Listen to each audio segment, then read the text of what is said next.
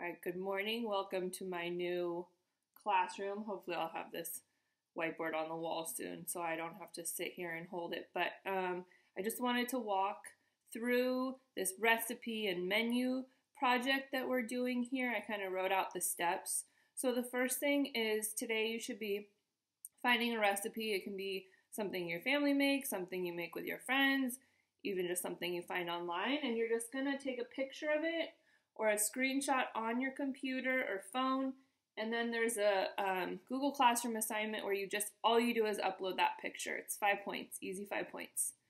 Then the next thing is there's the My Family Recipe template in Google Classroom, so it'll make you a copy of that Google document, and you're gonna fill it out using the recipe you took in step 1.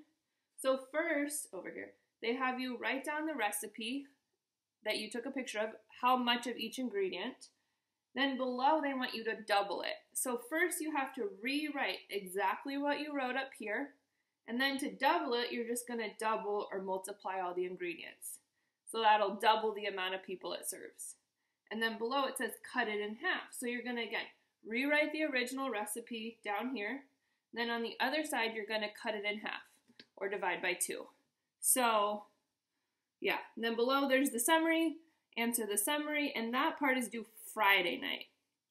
So then lastly, we have the homemade menu. Again, this will be something in your Google Drive that it makes a copy for you on Google Classroom.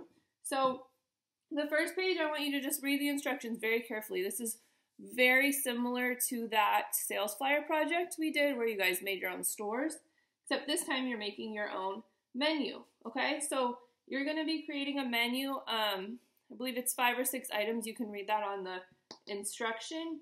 You can find a picture online, write a little description about what it is and how much it costs.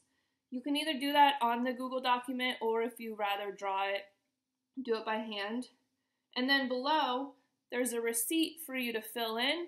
So you can ask somebody at home, you can show them your menu, have them order, you'll calculate the tips, the tax, the totals, and fill that out. So if you're having trouble remembering how to do those calculations, that's from chapter 6.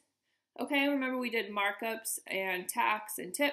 So remember the is over the of, the percent over 100. So say you wanted to find 9% of $20, like that tip or that tax.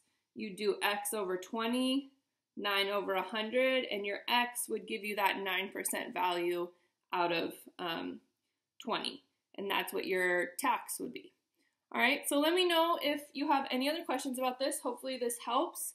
Watch it again if you need more clarification. But yeah, I think you should be good to go.